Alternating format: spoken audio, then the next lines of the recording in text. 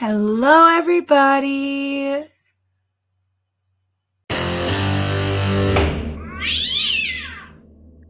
Spirit Ford Incorporated versus Gerardo Alcalcara. Good afternoon, Your Honor. Michelle Harrell, appearing for Spirit Ford. Case number 22C3359. Good afternoon. I'm right here, Your Honor. Please state your name. Gerardo Alcalcara. Now, am I wrong? Or is this person continuously saying, Dear Honor? Dear Honor. Thank you. All right, we're here today. Is this on the motion for entry of default and granting of a default judgment against defendant Gerardo Alcalcara? Yes, Your Honor. Yes, it's our motion. Your Honor, we are seeking a default judgment in the amount due on the vehicle. This was a vehicle purchase. Mr. Rivera signed the purchase agreement but failed to pay. And he has no defense. He did not answer the second amended complaint. He did not answer requests for admissions and other discovery. We filed and served this motion on him. And so today we're asking for a default judgment in the amount due on the purchase agreement, which is $24,344.53. And that's what we're asking for today, Your Honor.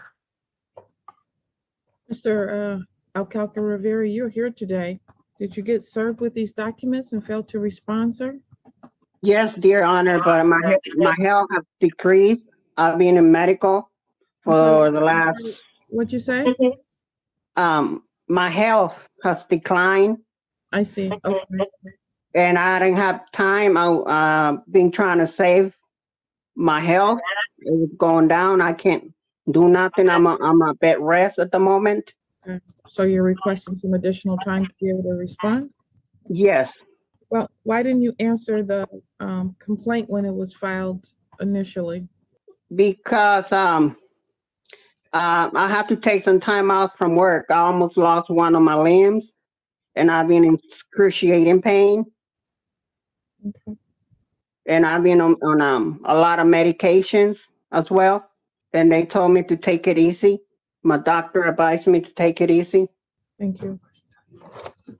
So in this particular case, Mr. Alcalcara did file an answer to the initial amended complaint, but did not assert any affirmative defenses. But you're indicating that when you put the first amended complaint on July 27th? Yes, Your Honor, there was a second amended complaint filed, and also the discovery requests, which included requests for admissions, were not responded to. And beyond that, there just is no defense. I'm sympathetic to Mr. Rivera's situation, but this case has been pending for 2 years, and there's just no defense to not paying the agreement and breaching the contract. So we request the judgment, Your Honor, today. Well, you know, the fact that this matter has been going on all this time is not Mr. Alcalcara's decision all alone. There were additional defendants who've been brought in this matter, and the attorneys have requested additional time with respect to those particular issues, and the court's granted that time, correct? Correct, Your Honor. Yes. And so the fact that there may be a defense is not something that's done through default. Typically, it's done through a motion for summary disposition. I think the default was initially being filed. Well, actually, he showed up. I think he didn't show up initially on the last hearing date, June 20th, but then he actually showed up and was present. Discovery has concluded in this matter? Yes, Your Honor. Mr. Alcalcara, when you showed up initially in this particular case, you had indicated that you weren't the purchaser of the vehicle, but you did sign the actual agreement, correct? Yes. Your default in this case asked for a default based on failure to respond to requests to admits. Yes, Your Honor. Those were sent back on January 12th of 2024 to Mr. Alcalcara. Yes, Your Honor.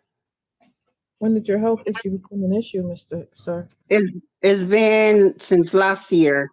It started last year, but it keeps coming. It's going and leaving, and then now it got worse.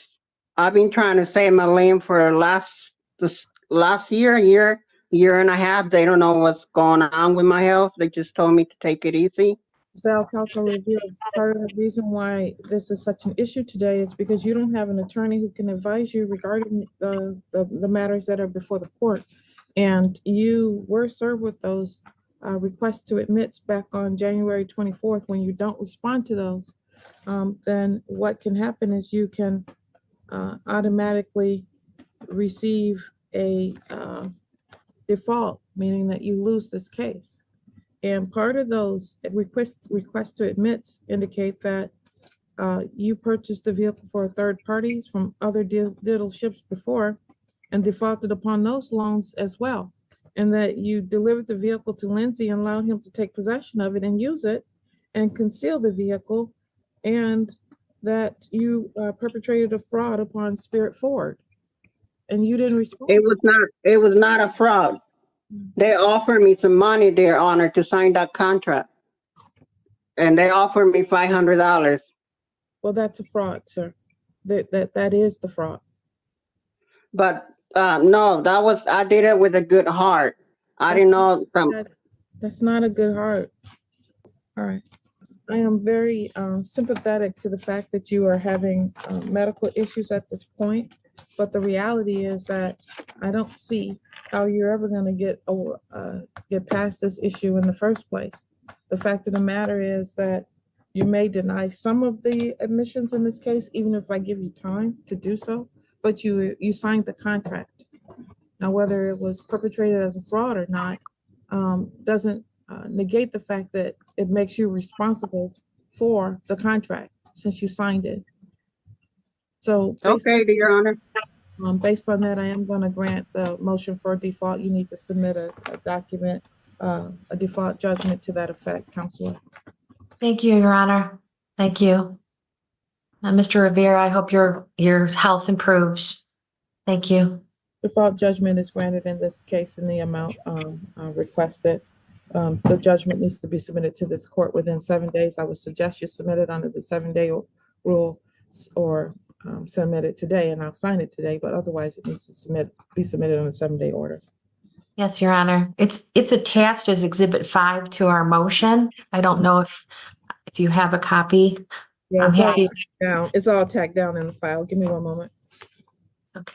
All right, I'm signing the order in this case in the amount of $24,344.53. Thank you, Your Honor. Thank you. You're all set. Thank you. You have a good day. Thank you. Credit Acceptance Corp. versus Donald Gordon, case number 19C1054. Good afternoon, Your Honor. Attorney Ashley Notice Hartman on behalf of plaintiff. Good afternoon. Is Donald Gordon present? If so, please unmute your device and state your name. Yes, Your Honor. Hello, my name is Donald Gordon. Good afternoon, Mr. Gordon. All Good right. afternoon.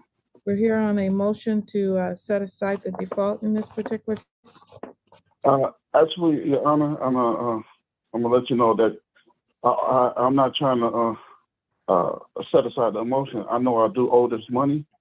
Only issue I had with this in the first place is the mail that they sent to an address that I haven't lived in since 2017. So I'm not disputing at all. Okay, so Judge, based on that, and I apologize because our computer systems are down, so I don't have our response in front of us or his motion.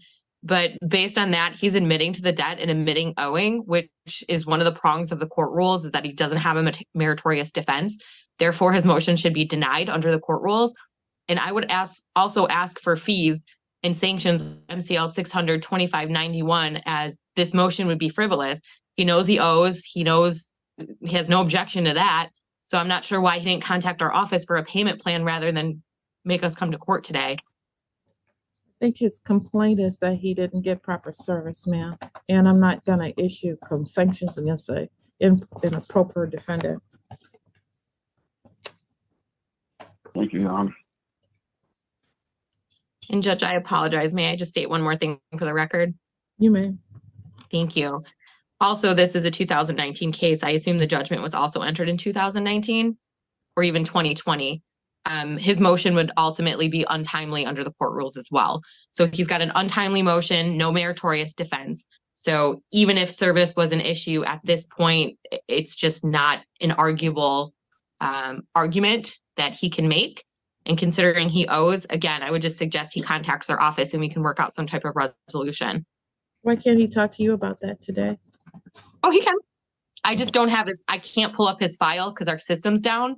So I don't know what his current balance is. I don't know if there's a garnishment. I really, unfortunately, rely on technology too much. And since our system's down, I have nothing.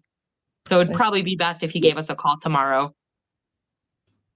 Your Honor, they started garnishing my check before I even knew I even was garnished. And like I said, I didn't get any mail to come to court or anything because I haven't lived at the address since 2017. So if they sent on there as 2019, I wasn't there.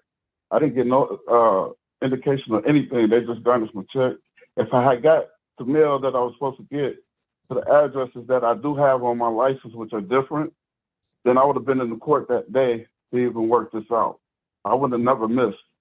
Well, I think the problem that we seem to have with this file is that when it was initially issued, apparently your firm didn't do a postal check. That would be really strange if we didn't, because we do that automatically at the time of filing suit. So I'm not sure, again, I don't have my system, so I can't tell how he was served. Was he served by alternative service or personal service? I assume alternate if he's claiming he wasn't served. Well, there was a statement. I wasn't served. I don't live at that address. So please stop talking. There is a motion for the alternate service in here that says that postal verification was sent to the post office, but there is no documentation that that actually happened. And it looks like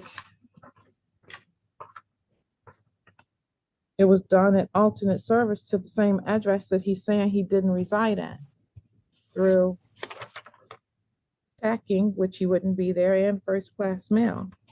I don't see any certified receipt. And wait 1 second. I see where it says it was sent to that address by first class receipt, but I don't see a return of that. And I'll let you know, counselor, if there's tacking. I see just tacking at an address that we don't have postal verification on. So I understand your argument that it's been past the time frame. However, the reality is if it wasn't properly served, then that's a problem for me. So I'm going to adjourn this, and the two of you should talk. And I'm going to adjourn this, like I said, and the two of you should talk in the interim time period and see if we can work out anything. Great, thank you, Your Honor. And in the meantime, too, I'll also look for those service issues that we have, just so the court would have those for the record. I'm sure we have those on file. Okay. And then, Mr. Gordon, if you just want to contact our office tomorrow, we can discuss resolving it, okay? Okay. The all right. Sounds good. Motion for the Thank you. list. Can I finish talking, please? The motion for the. Your Honor, I got one question for you, Your Honor. Sir, please quit talking over me. The motion for the default in this particular case is going to be adjourned to September 26, 2024 at 2:15 p.m. Everyone should have a chance to work through the service issue and they can get a resolution between now and then. What is your question, sir? Okay, on the garnishment thing, I'm still getting garnished, so it's. So first of all, your issue with garnishment is not before me today. Okay. Yes, ma'am. You have to file a separate motion regarding that, sir. Okay? Okay. All right, thank you. Thanks, Judge. Have a good day. Talk to you soon, Mr. Gordon. You too. Thank you. Thanks. Be safe, be well, sleep sweet, and much love.